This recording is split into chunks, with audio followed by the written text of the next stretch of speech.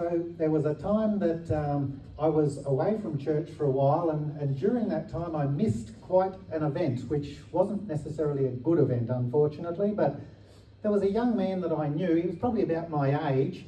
He seemed like a good, normal Christian young fella, and he married a lovely young lady. But it turns out that, I think probably going back about, say, 10 years ago, which means he wasn't that young anymore, out of the blue, he started a pyramid scheme, and nobody knew that it was a pyramid scheme. He just seemed to be very good at investing money, and so he offered to invest money for friends, family and church members, and he was returning excellent investment results. There was people who were gaining tens of thousands of dollars out of the investments that he was doing on their behalf. But unfortunately, as it turned out, as more and more people got involved, he was returning fewer and fewer and smaller investments, to the point where he actually was taking, in some cases, hundreds of thousands of dollars off people for various excuses, and nobody ended up getting their money back. So he spent time in jail, and that was for about $6 million that he managed to make off with. So pyramid schemes don't generally work. However, this morning we're going to have a little bit of a look more again at Jesus' command, his new command, love each other as I have loved you. And I'm going to try and show that that is the one pyramid scheme that actually does work. Now in John chapter 15, verses 1 to 16, Jesus says, I am the true vine, and my Father is the gardener. He cuts off every branch in me that bears no fruit, while every branch that does bear fruit he prunes, so that it will be even more fruitful. You are already clean because of the word I have spoken to you. Remain in me as I also remain in you. No branch can bear fruit by itself. It must remain in the vine. Neither can you bear fruit unless you remain in me. I am the vine, you are the branches. If you remain in me and I in you, you will bear much fruit. Apart from me, you can do nothing. If you do not remain in me, you are like a branch that is thrown away and withers. Such branches are picked up, thrown into the fire, and burned. If you remain in me and my words remain in you, ask whatever you wish, and it will be done for you. This is to my Father's glory that you bear much fruit, showing yourselves to be my disciples.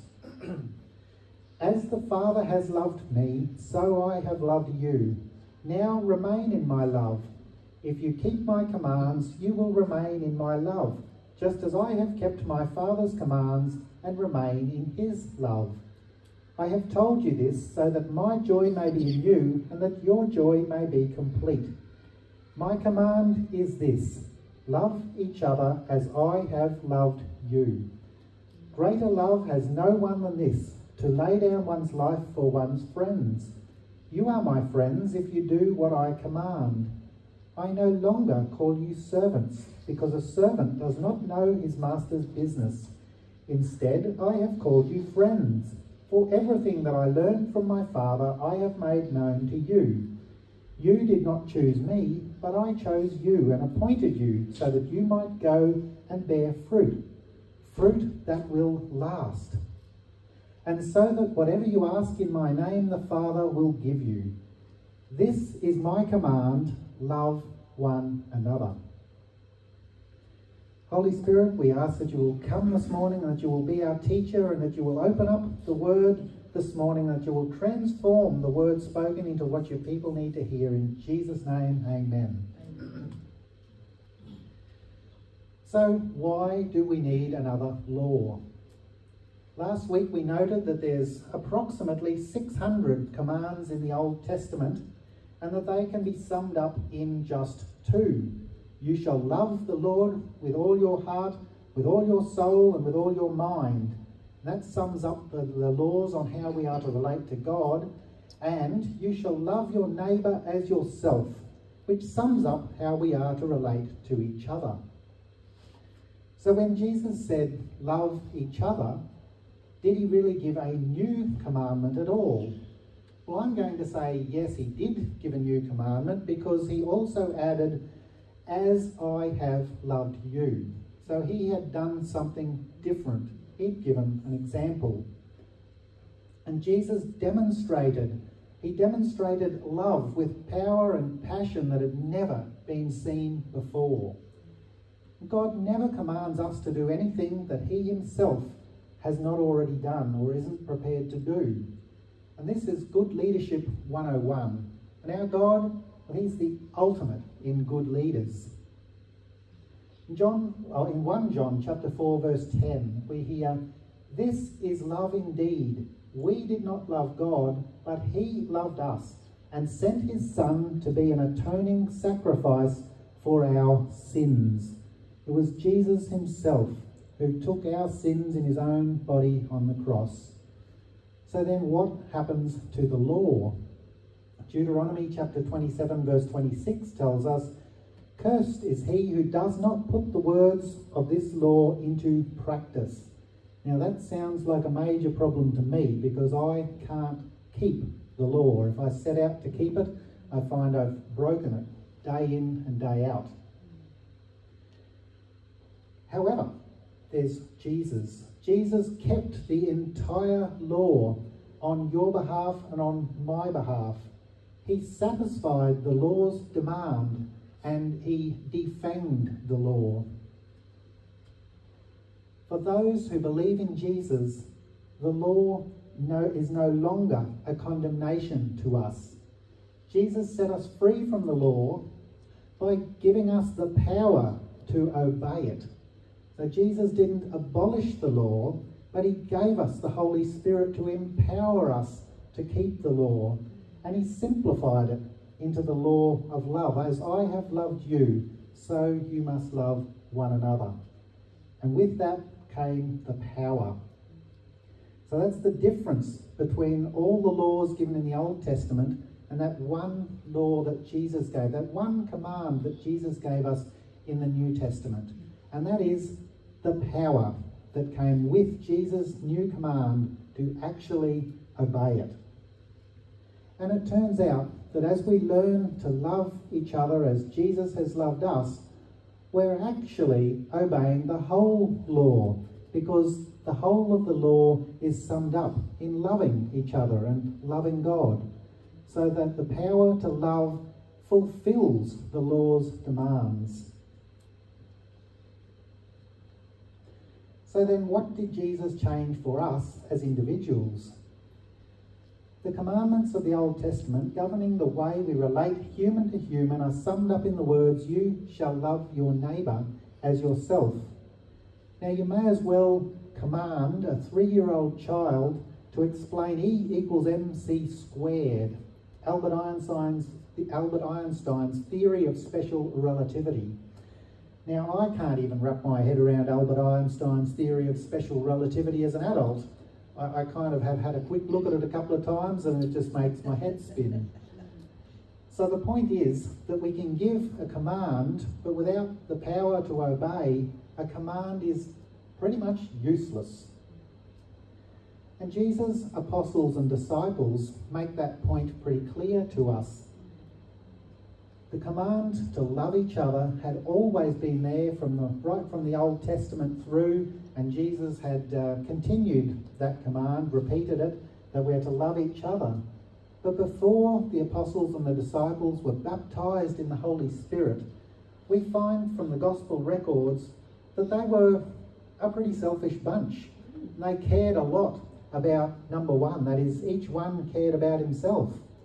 We find constantly that they were arguing with each other about who was the greatest or who would be the greatest. We had 2 of them come with their mother to Jesus to ask for the number 1 and the number 2 position in Jesus' kingdom when he came into his kingdom. And we find that the disciples tried to prevent people from bringing children to Jesus to have them blessed. They probably had good reasons. They might have been tired and just wanted to go home. But nevertheless, they were being selfish like, well, I'm going to say I can be selfish, that's for sure.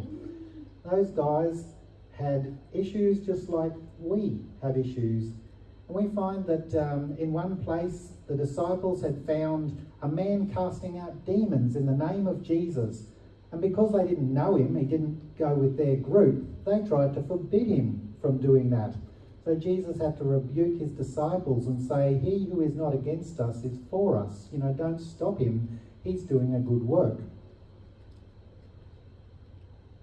So there was a distinct lack of understanding of that principle of love one another before they were given the Holy Spirit.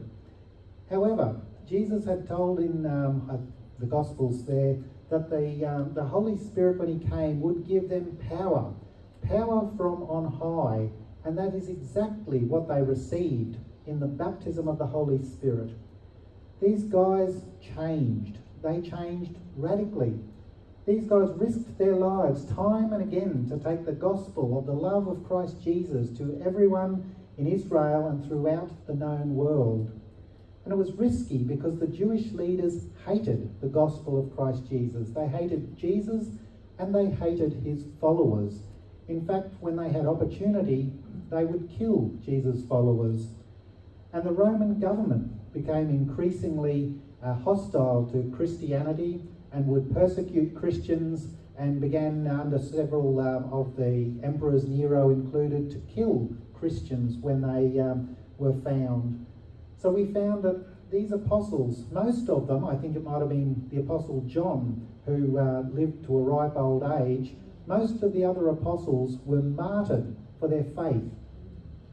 They were martyred because they knew that sharing the love of Jesus with lost sinners was far greater. They did not fear the consequences of what men could do to them. So the apostles went from infighting over who was going to be the greatest to being men with an unstoppable and a unified mission to establish the church of our Lord Jesus Christ and to ensure that the gospel of Jesus was preached to every man, woman and child. And we find absolutely no other references in Scripture to those guys fighting among each other as to who was going to be the greatest. There was power that they received to obey Jesus' command to love one another. Power of the Holy Spirit. And you and I have that same power available to us. So yes, what about us? Well, when we start to wrap our heads around Jesus' command to love one another as I have loved you, it transforms us in the same way that the apostles and the disciples of the early church were transformed. Now, loving each other isn't always that easy. We've got differences, we've got different personalities, and so the thing that has really made a difference for me, I was given this advice by a pastor a few years ago. In fact, he told everybody, pray for one another. When we pray for each other, we begin to love those people. And when I say pray for each other, that is, we pray God's blessing on each other. We thank God for each other. Now, particularly for those people that we struggle with, we ask God to bless them and to pour out his Holy Spirit upon them, and to bless their family, bless their finances, bless their home, bless their employment, bless their job, bless them with every spiritual blessing in the heavenly realms in Christ Jesus. We don't go praying our own will on other people. We don't go bringing what we perceive as their faults to God, because God knows far better than we do what their faults are, what my faults are. God knows how to change human hearts, and so we just pray blessing on people, and God changes us, God changes the other person, until we find that we are gaining a heart of love for those around us. And that process can work not just for the people in this room and the people in our own families, but for people of other churches and other denominations. We don't actually have to pray God bless the things that we don't agree with, that other people in other churches might be doing, but we ask God to just bless them as individuals, pour out his Holy Spirit upon them, empower them to be Christ Jesus witnesses in the community. And we thank God for the good things that we can see those guys doing, because once again, it's the Holy Spirit who does a fantastic job of changing our hearts and changing their hearts.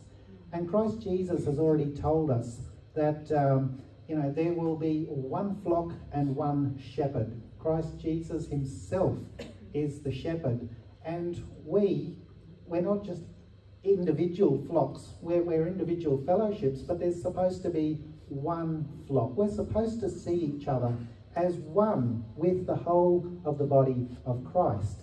And so when we start to learn to love each other, there is a power that is released upon the church and to influence the community around us that has not been, that isn't seen when we're all competing one against another or fellowship against fellowship.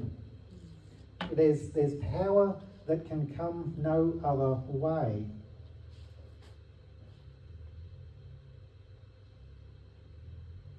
It says, it was Jesus said in John 10:16, I have other sheep that are not of this sheep pen.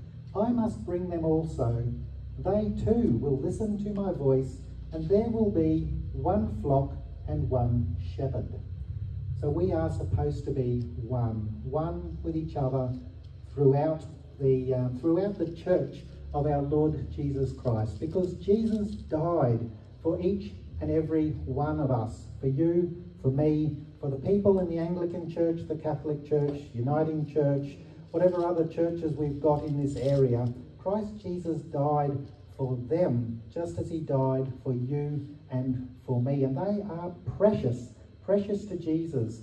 So we ask the Lord Jesus Christ to make us one with all the believers and to give us hearts of love one for another.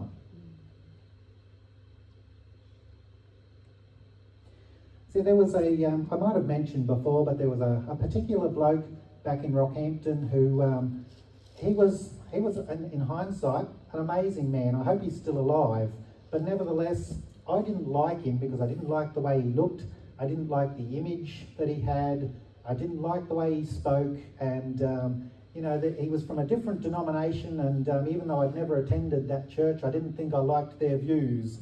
So this man would sit out in the street in public places with a table and tracts, and he would witness to anybody who would come past, anybody who wanted to stop. He'd take random people for a coffee and sit and chat, and I didn't like him. I thought that this was a bad view of the people were getting of what it was to be a Christian.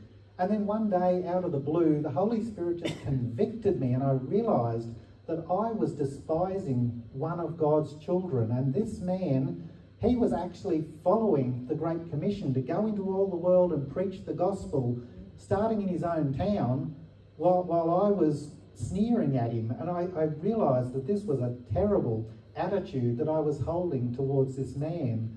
And so the Holy Spirit transformed my heart, and I began to love that man and to admire what he was actually doing, sharing the love of Jesus in the way he was, at his own expense, taking people out for coffees and just being Christ Jesus to people who probably never saw anybody else as Christ Jesus. And I still had the odd disagreement with this gentleman because we had different personalities, but I loved that man, and like I said, I hope he's still alive, and I hope he's still sharing the love of Jesus in the streets of Rockhampton. But yes, I do know for sure that when that gentleman reaches heaven, he is going to hear, "Well done, good and faithful servant." And I realised, what am I going to hear? So I had to change my attitude to that gentleman. When we love each other, we keep no record of wrongs. Well, we're not supposed to keep a record of wrongs. We're all going to feel wronged by people, whether it's our families, people around us in our workplace or the community, or unfortunately, even here in church. But Jesus forgave us everything. And what we did to him sent him to the cross, but he has forgiven us. And so that is the angle that we need to think of when we've got to forgive somebody, whether it be the 7 times that the Apostle Peter hoped that there was the limit he'd have to forgive someone, or whether it's the 70 times 7, the 490 times that Jesus suggested. And I suspect Jesus told him that, hoping that he would forget, not keep count of the amount of times he forgave any particular individual. But forgiveness is a weapon in the spiritual realms.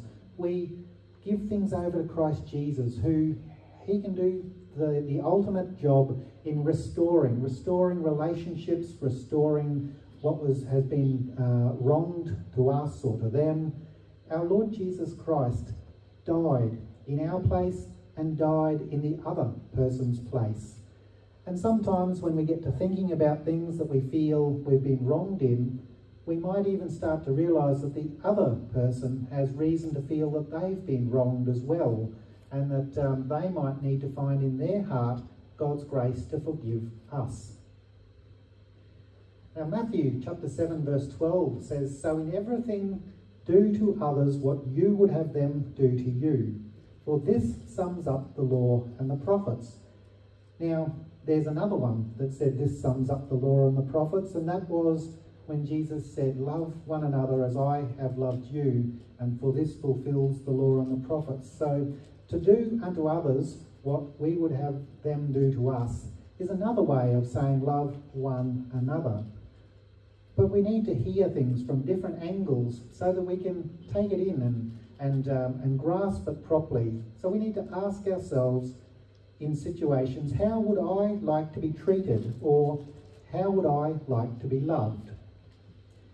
Here's one for the blokes. We're driving along down the highway at 110 kilometres an hour because that's the speed limit. We're doing 110 on the dot. And next thing, there's a car comes past us, he overtakes us, he goes over the double white line to get past before the dotted line even starts, and he disappears off into the distance, and it's like, geez, I hope the cops are waiting for you. Well, half an hour up the road, we find that this man's pulled over and he's waving. He's trying to get our attention to pull us over because he's got a very flat tyre. Well, for me, my natural instinct would be to wave and laugh and say, "Serves you right," as I'm beeping the horn on the way past. But the Holy Spirit comes into play here and whispers in everything, "Do to others what you would have them do to you." And so the conviction comes to pull over and stop and lend a hand. Well, guess what? Most likely the Holy Spirit is going to give us an opportunity to share the gospel with that man or with the people in his car. Now, if you were at Alan Lawrence level, you would have skipped altogether the thoughts of this guy deserving what he got, and we'd be going, "Hallelujah, praise the Lord, I've got somebody to share the gospel with." Now that is what we should all be like, and I'm still growing in that area. Praise the Lord for people like Alan Lawrence. So Jesus' new command, "As I have loved you, so you must love one another," it comes with the supercharged power of the Holy Spirit to transform us and fill us with Jesus' own genuine love one for another. Now, what did Jesus change for the world as a whole? We've just had a scratch at the surface of what it means for us as individuals to be empowered by the Holy Spirit to obey Jesus' command to love one another.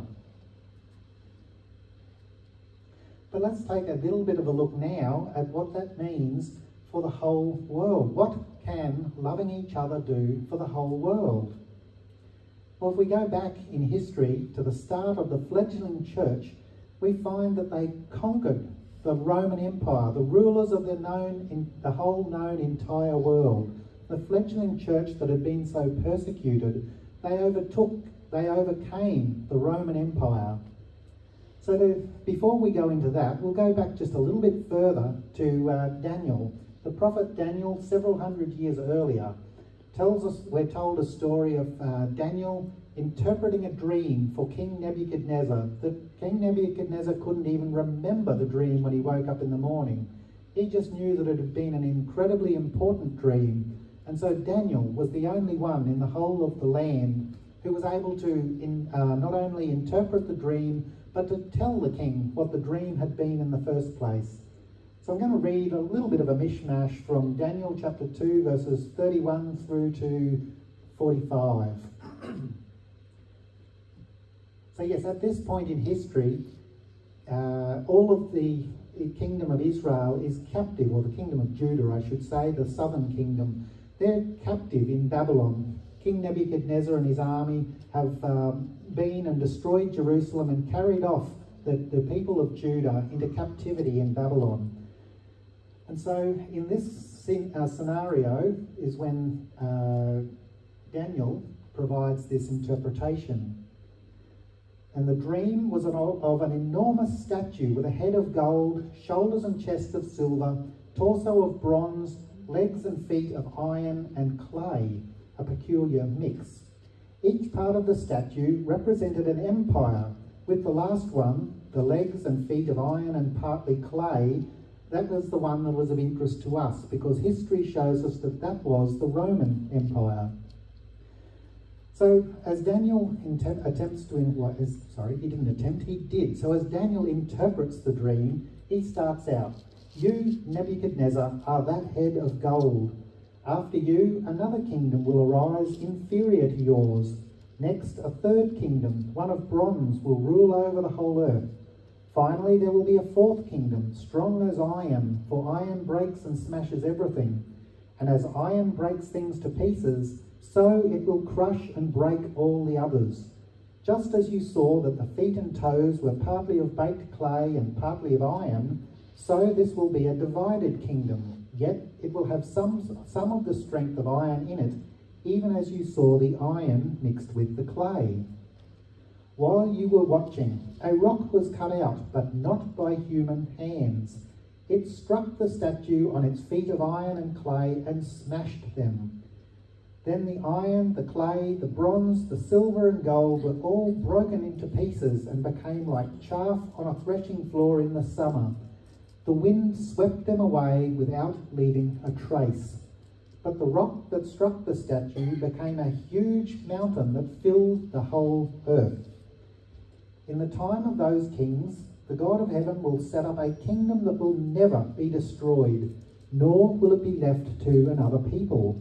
It will crush all those kingdoms and bring them to an end, but it will itself endure forever. This is the meaning of the vision of the rock cut out of a mountain, but not by human hands. A rock that broke the iron, the bronze, the clay, the silver and the gold to pieces. So history records that the Babylonian Empire was overpowered by the brute force of the invading Mede and Persian Empire, who in turn were overpowered by the lightning speed and the size of the army of Alexander the Great, and his Greek Empire. And that in turn was overpowered by the all-conquering Roman army and their empire. So how on earth did the fledgling church of our Lord Jesus Christ overpower the might and the glorious power of the Roman army? Well, how does an ant eat an elephant? One bite at a time. So in the case of the church overcoming the Roman Empire, it was one convert at a time, one Christian sharing with other people around them and converting them to the love of our Lord Jesus Christ with the gospel that has power. So as the church faced massive persecution in Jerusalem and Israel, Christians spread out into other countries. They took the gospel of Jesus with them, and they shared the good news of Christ Jesus with everyone who would listen, wherever they went. And they went throughout the whole of the known earth. And so, in the end, the Roman Empire, which had become so anti-Christian, persecuting Christians and killing Christians, they became a Christian empire in the end. So the fledgling church overcame the might and the power of the Roman Empire with the love of our Lord Jesus Christ. It was, and it still is, the most effective network marketing scheme ever devised. And that's because it came directly from God, from our Lord Jesus Christ. Most pyramid schemes fall apart because there's not enough money or wealth to go around once too many people have joined. But since it was God that started this scheme, there's always enough to go round, because in God's kingdom there is abundance. So in conclusion, I'd like to imagine that if we all lived our lives knowing that this same power was at work in us and through us, and we weren't just wondering if it was possible or half hoping that it might be possible, but we actually expect and believe for those same results as the early church saw in taking over the entire Roman Empire. How about we can imagine that one person at a time, we can make a difference in Blackall, we can make a difference in central Queensland, in the state of Queensland and in Australia.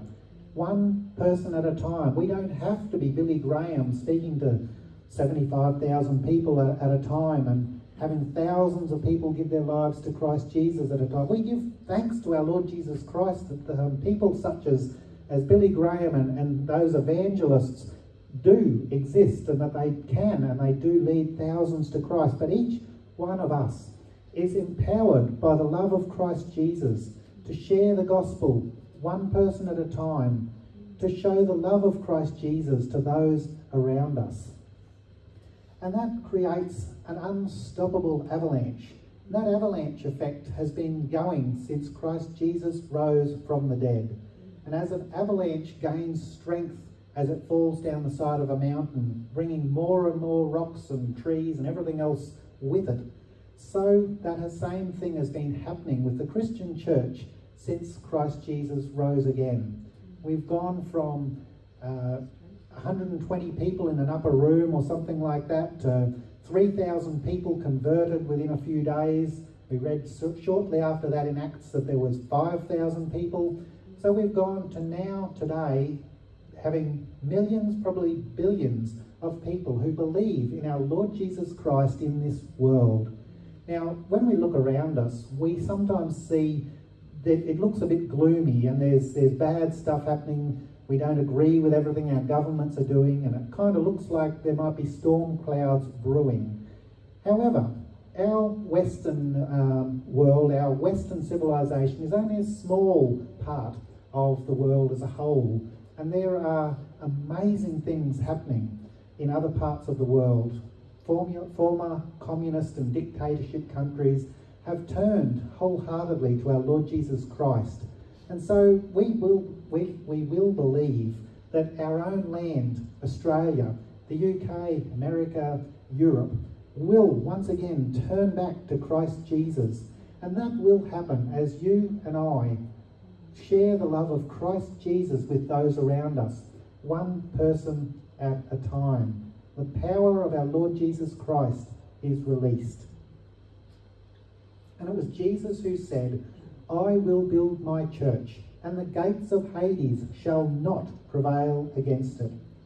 So I used the picture of an avalanche because I felt it helped to convey the unstoppable power and the gathering momentum that happens with the church and with people sharing the love of Christ to those around them. But in Daniel's vision, he used the picture of a rock. It was a rock that was cut out without human hands. That rock that crushed the Roman Empire, the feet and the legs of clay and iron, that rock grew and became a mountain that filled the whole earth. So we are part of that process of fulfilling Daniel's dream, that the church of our Lord Jesus Christ, that empire that will never end, will never be overthrown, that empire is growing and we are part of it.